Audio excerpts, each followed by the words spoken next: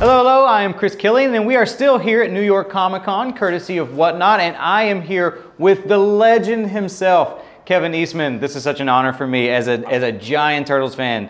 Thank you so much for being here. Absolute pleasure being here. Thanks for having me on. Are you enjoying New York Comic Con so far? It is quite busy out there. It is very, very busy. It's enjoying it very much. It's coming here to me is like it's like home turf. You know, not only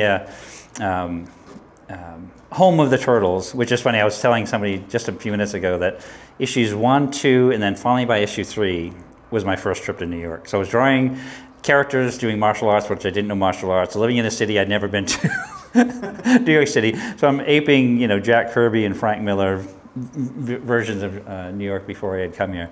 But this still feels very much home turf, home of the Turtles. I'm an East Coast guy anywhere, and then to come out of COVID and be back here with all our fans is fantastic. Well, I want to start off with a little warm-up question. Which turtle head is your favorite to draw? It's so funny because I always feel bad because somebody would say, I would do like a little remark on when I sign an autograph, I would draw a little turtle head, and they go, "Which one is that?" And I go, "Which one's your favorite?" Because unless you're coloring in the bandana or anything, so yeah, it's pretty much they all look alike. Yeah, you've signed a signature for me before and sent me the comic book, and I just went ahead and colored it in blue. I'm just kidding. I didn't color it. I would say yeah. No, but as you know, but you do try to give one like a little smirk or a grimace if it's Raphael or something like that. So it's but you ever see that thing where they were drawing Ninja Turtles on people's noses? Oh yeah, I did see that. That was so crazy, right? That was somebody wild. Figured that, you know, a lot of free time to figure out. You can draw the shape of your nose with a turtle mask. Yeah, you got to wonder where that even came from. You know, obviously there's been so many iterations of the Turtles over the years. I have to ask, what's your absolute favorite movie with the Turtles? That first one, yeah, without hands down. Me too. Know, that it was not only because it was the first one, which was amazing, but it was. In so many ways, it really was a perfect storm in that we were lucky enough to have Steve Barron come on board as a director. And he was a comic book fan, genre fan, and he had gone through the original black and white comics, and he had pieced together his concept of the movie was, you know, Turtles movie 1 and parts of Leonardo in issues 10 and 11. He said, the movie's here, and we'll build it from there. And a lot of respect. Then he brought in this fantastic writer, Todd Langdon, who had come out of, you know, the family dramedy of the Wonder Years. And that's really everything that encompassed all things Turtles was this family, you know, this adoptive family kind of thing. So Todd wrote this great script based on some of the original comics and influenced by the cartoon show. And then we got Jim Henson.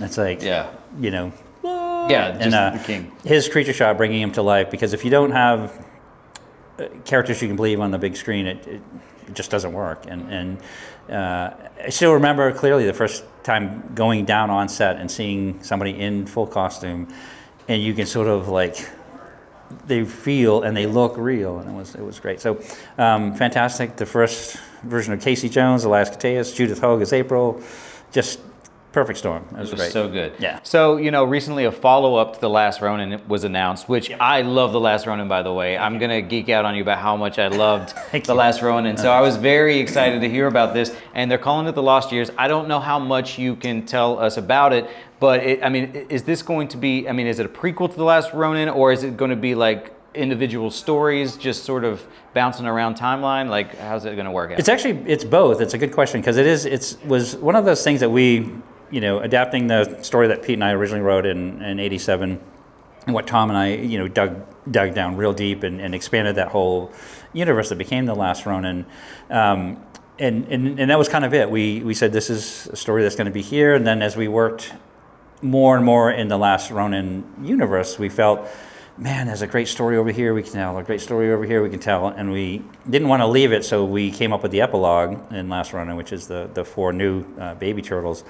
And so, all right, what do we do next? And we knew we wanted to do Last Ronin Part 2, at least Part 2, and we started working on the story of that, but we wanted to figure out some way to sort of ease into it. And one of the moments that we thought was the greatest out of the original to explore, one of the greatest ideas to explore out of the original Last Ronin was in issue 4, when Michaelangelo goes to Japan and finds out what happened to Splinter and Donatello, and he takes Splinter's journal, and as we say in the book, he just started walking. Well, it was 16 years from when he started walking in issue 4 to issue 1 when he came back to New York. And so the lost years would be every 3 years over 5 issues, you see what happened to him on his journey before he ends up back in New York. At the same time, the issue will be a split of what's happening with the new Turtles. You start at the end of issue 5 as they're evolving into teenagers. So you get to see both universes at the same time. And that's what we're exploring, so that you really get to see the development of one while you see this great moments and what happened to where the scars came from and where the things came from. So it's a very exciting, and that's hands down my favorite part of working with Tom Waltz, who not only wrote 100 amazing issues of the Turtles and the ongoing series, that he is strictly story first. And so we spend the time and we sit there and we go through what makes a really interesting story for us.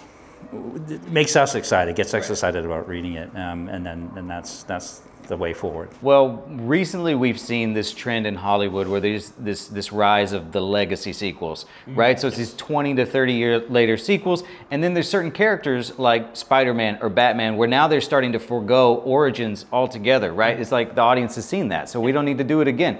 So with the Turtles, I feel like you can sort of do the same thing. So bringing it back to that 1990 movie and Secret of the Ooze, was there ever any thought that you could maybe bring it back around to those movies with The Last Ronin and do like an updated sequel and sort of adapt that to live action?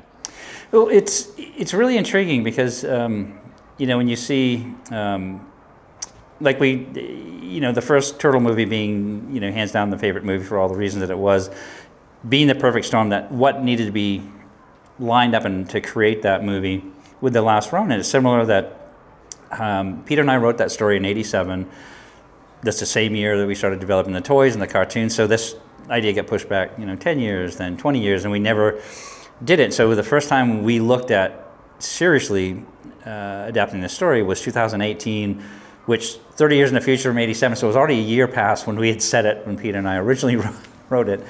And so it was just the right time. We'd finished 100 issues. We had this great foundation of this new IDW universe, but we wanted this to be a standalone that looked back to the original Mirage series. And so it's almost foregoing the Turtle cartoon universe and, you know, with the Archie universe and all other, the IDW universe, which I love, the Nickelodeon universes, and going back to issue 1 was the beginning, Last Ronin is the end of that original saga. So there's been people, you know, Nickelodeon owns the Turtles, and they've talked a couple times about how to adapt it and the best way to adapt it. So we're sort of wait and see to see how those cards line up, because it's got to be perfect as well. I'm sure I'm not the only one that's had that idea, but I think it's a perfect idea. I think we should do it. I think we should do it. Love to see. You know, I immediately thought of as when Warner Brothers adapted Frank Miller's Dark Knight, and they did it as animated, but they really followed his script and followed his designs, and I felt if Last Ronin you would do it in his live action, it would probably be like this crazy budget buster kind of thing. So, you know, but so I thought animation might be a way to approach it. But, you know, again, we'll see. Well, this was such a pleasure for me, Kevin. Thank you so much for taking the time to talk with me. My pleasure. And thank you guys for watching. Make sure you keep it locked on Comicbook.com for all the rest of your New York Comic Con coverage.